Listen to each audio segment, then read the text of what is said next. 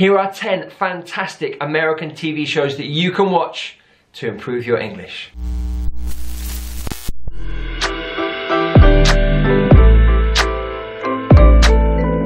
Number 1, Game of Thrones. Now, I don't need to tell you about Game of Thrones. I'm sure you've seen it. But if you haven't, it's a fantasy drama that is winning every award there is. Now, why is it so good for learning English? Well, first of all, the accents. Now, these are British accents that they use, and you get a variety of different British accents. Now, I know this is an American TV show, but in this case, there is a bit of British English. So you have a variety of British accents. You also have some vocabulary that's quite tricky, to be honest. Now, what I would suggest is that you watch it with a dictionary or a translator just to help you out with any sort of tricky words that you encounter. Now, Game of Thrones embodies everything that I think is important about learning English, and that is that you learn English through the things that you love. Now, millions of people love Game of Thrones, and I believe that you should learn English through your passions, your interests, whatever they may be.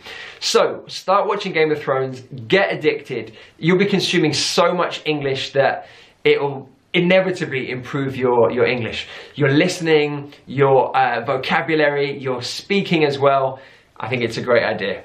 Number 2 is an absolute classic, Friends. Now, this TV series is slightly older than the other ones I'm recommending today, but it's just so good that I couldn't leave it off the list. It's about 5 friends who live in New York City, and we follow their relationships, their friendships, their work problems. Now, there are 3 reasons why I love Friends to learn English. First of all, it's quite clear. So the accents are very clear to understand. You're also going to get fantastic natural conversations and dialogue, whether it's an argument or just a debate about something. They're really well written and very naturally written. So the conversation, the language that you're going to get is really everyday English. Thirdly, I think personally that Friends is brilliant with intonation. The writers use intonation really cleverly to play with the meaning of their sentences. So for example, there's a character called Joey, and he has a catchphrase which is, "How you doing? How you doing?" And he stresses the you. He's taking a normal sentence, "How are you doing?" and it's becoming a kind of chat-up line, which is quite funny in the context. So they use intonation really cleverly to change the meaning of words, and intonation became a huge part of why Friends was so iconic. It was because of the way that the characters said their lines. Number 3 isn't one show, it's actually a number of shows, and it is American talk shows. Now, you can get them on YouTube for free, and they are bite-sized clips of famous American talk shows.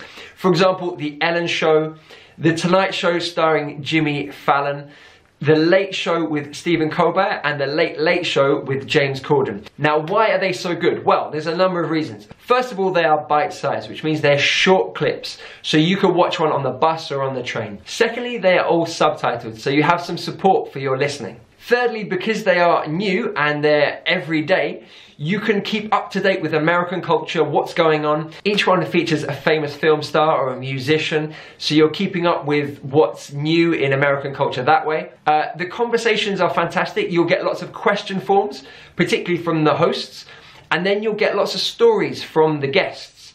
So you've got question forms, past tenses, narrative tenses, a range of English language. And I think it's a great way to keep up to date with what's going on at the time in America. What are the important stories? What are they talking about? Which films are out? Which songs are popular? Politically, you'll hear interesting things. I think talk shows are a brilliant window into American culture. Number 4, Breaking Bad. Again, this is another really addictive TV program.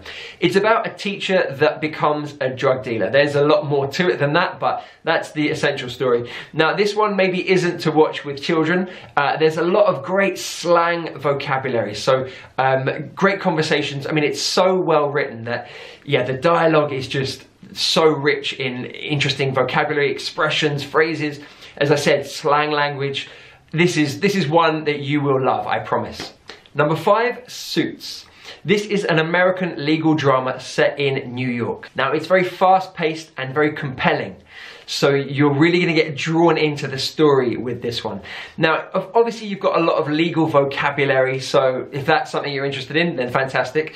It's also very clear, so the accents that you're going to hear are pretty clear, probably quite easy to understand, although it is quite fast paced. So you might need to rewind, stop it, start it, whatever you need to do to maintain your understanding. And again, you're going to get some really well written dialogue and conversation between the characters. Number 6 is New Girl, and this is a group of friends in LA, again, quite young, probably in their 20s, just living their lives, their relationships, their friendships, that kind of thing.